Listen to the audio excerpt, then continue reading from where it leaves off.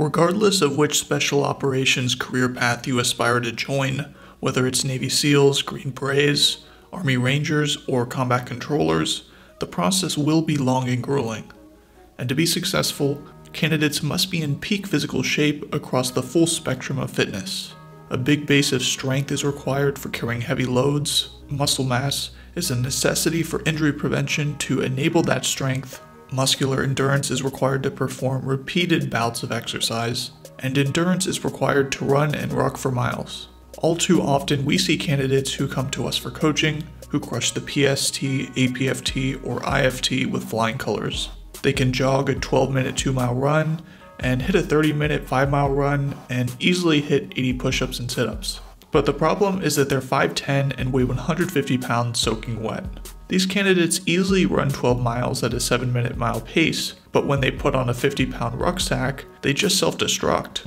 Their lower back, traps, and legs can't handle the additional load, or if they were to enlist and perform team events with unimaginable weight on their back, with heavy water cans in each hand, they wouldn't be able to perform, and no one would want to be on their team. Now, why do they excel in the running and endurance events, but they would perform so poorly in everything else? Well, their absolute strength is too low to carry the weight on their back, and their grip strength is too poor to carry the cans. And at the end of the day, SFAS, BUDS, all of the above will exploit everyone's weaknesses. And because there's no entrance requirement for max strength prior to these courses, many candidates ignore it altogether.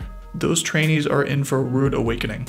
In contrast to the weak candidate, the strong candidate trains the entire spectrum of fitness, including max strength. He's often not as fast as the 150-pound candidate mentioned earlier, but he still crushes his 2-mile run in under 12 minutes, and most importantly, he destroys log PT 12-mile rucks, excels carrying the water cans, and is the team favorite during group exercises. That's the candidate you want to be. Now, why does being stronger help with long rucks, carrying water cans, or log PT? It's because all of these activities are fixed weight.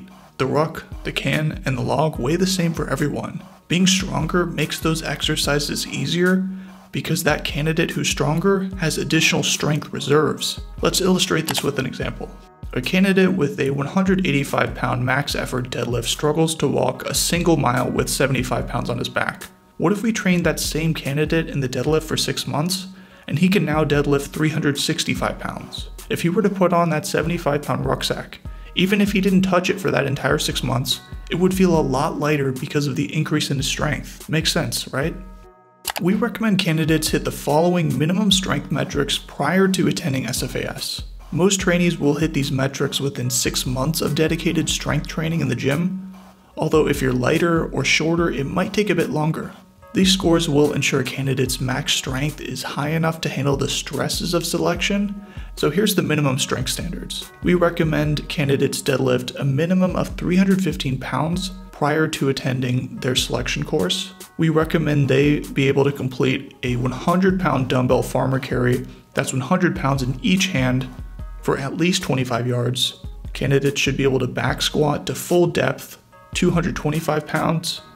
They should be able to press standing with a barbell, 135 pounds.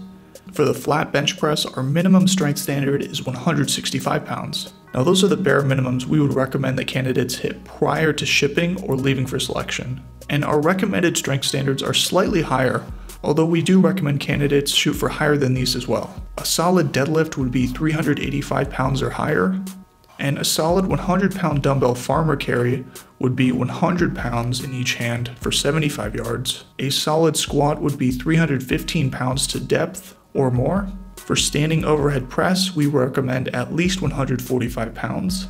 And for the flat barbell bench press, we recommend at least 175 pounds. Now, all of the strength standards mentioned previously would put a candidate in a solid spot for their class. These standards are often hit within a candidate's first year of strength training, although some candidates might take longer to hit these numbers if they are lighter.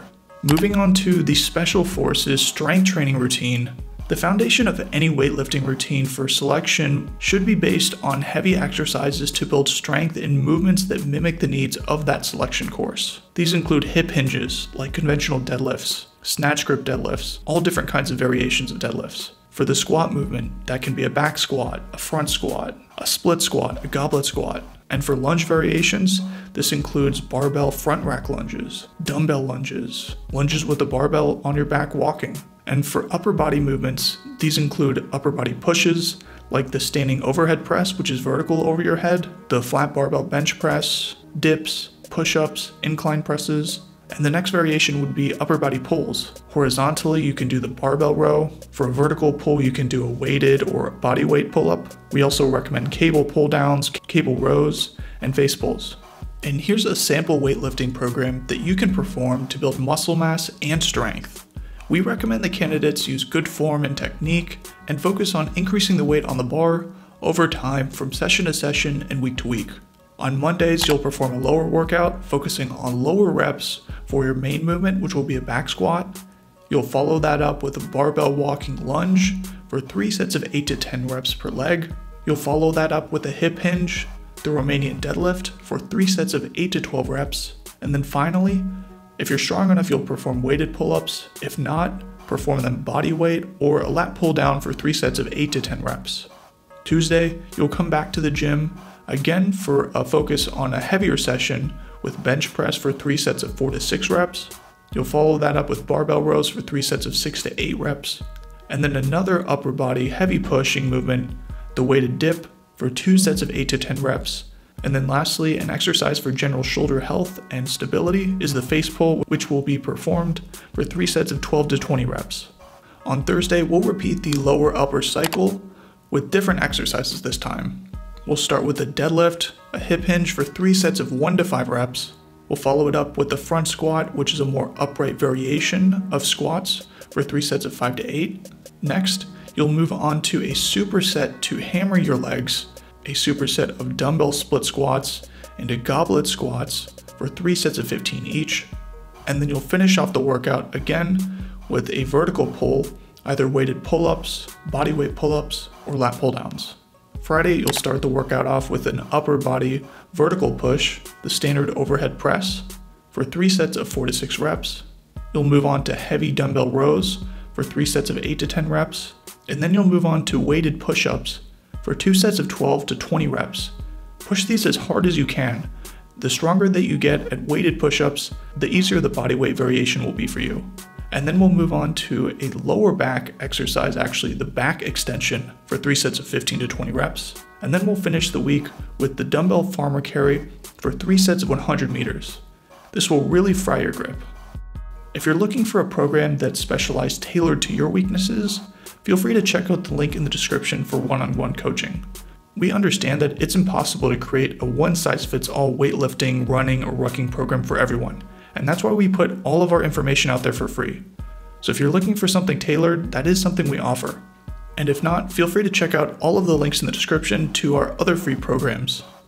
Max strength is a requirement to be successful at Army Special Forces Assessment and Selection, and all of the other courses in the military.